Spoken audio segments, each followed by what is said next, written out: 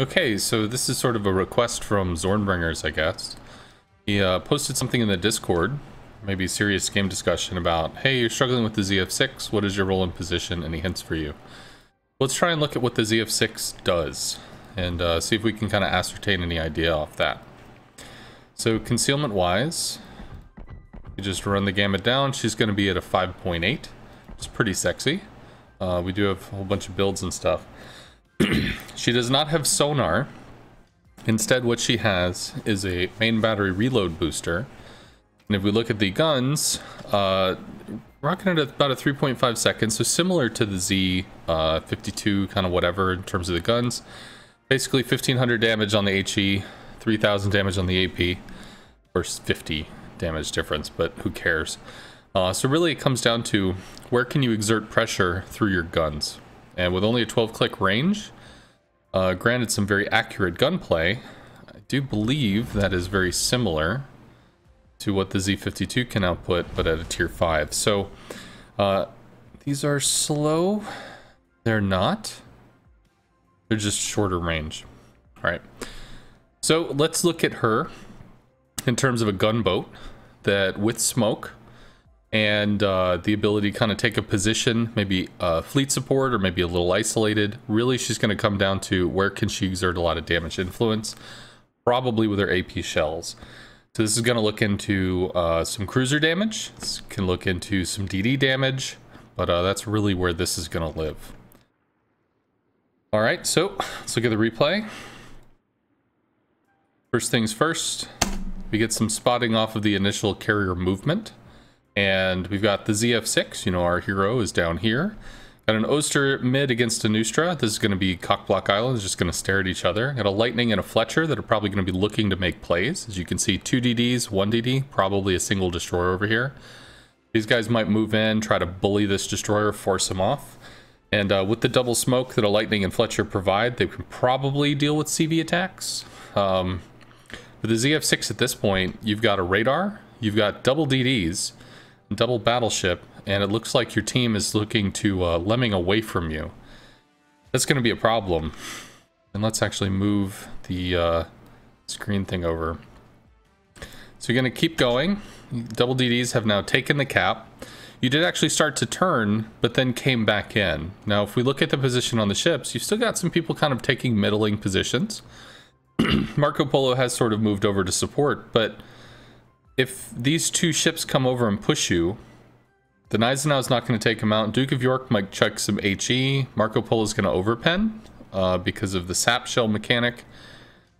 You'll have some support, but you could absolutely, you know, if these two destroyers come right out here, all of a sudden you're in a bully fight, and all you get to do is run. Really, at this point, if we think of what the map influence is, your double DDs are pressuring the Oland. They've mostly moved over for an AB strat. You guys are mostly looking at a BC kind of gig. So the influence line on this map is kind of like this. And the Oland is behind the influence line on your team. So likely this person dies. And you are in front of the influence line on your team. You might actually just want to hold back.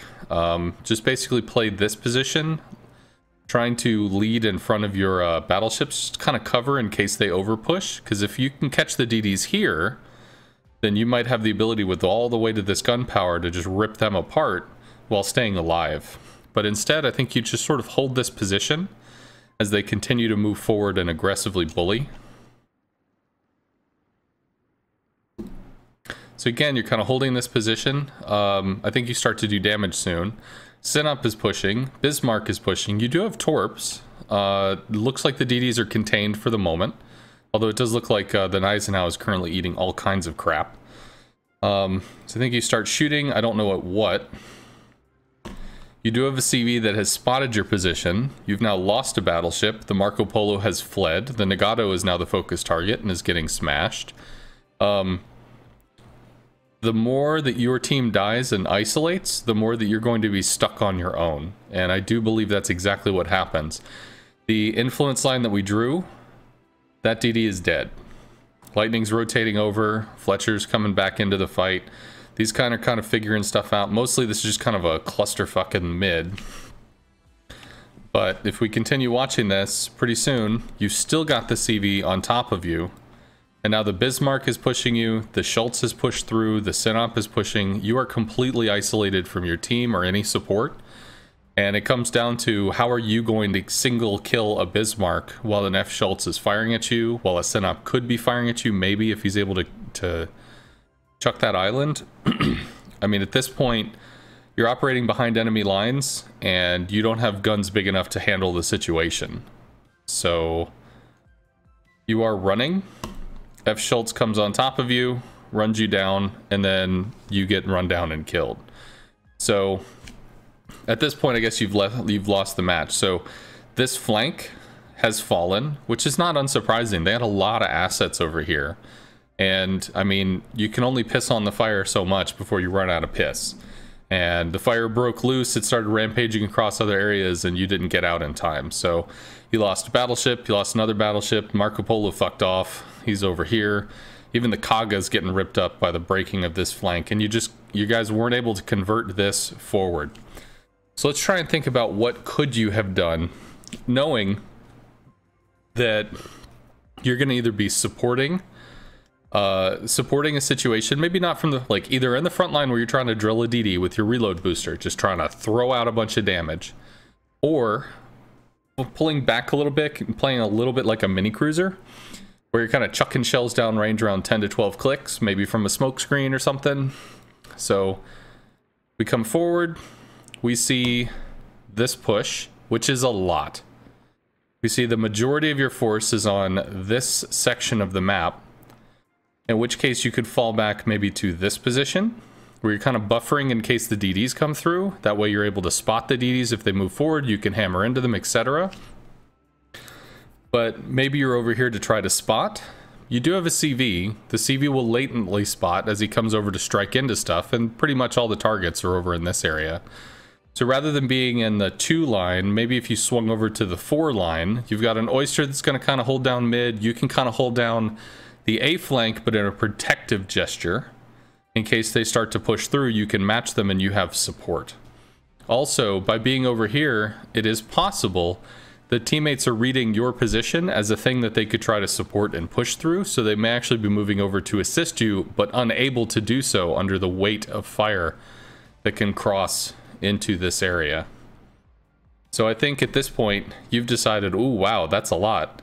You just, instead of turning around and staying in the square, you turn around and you come over here so that you can start bracing. Oyster's holding the mid flank. These two are actually aggressively pushing this flank, will eventually kill the Uland, and you brace this flank. So if they do push through, you get spots on them. You have a whole bunch of shells coming down range to shoot this area, this area. You can flood torps to slow them down. You can smoke to chuck in fire if you're not radared by the Baltimore. I think this is where you end up getting isolated and split off from your team. And if you're over here, theoretically, if the flank breaks, you can pull back with your team. Smoke the Kaga, smoke retreating stuff, although smoking battleship's kind of silly. Still, though, I mean, you can ride the motion of the team movement as a destroyer that's primarily using guns, that's not from, like, an incredible distance away.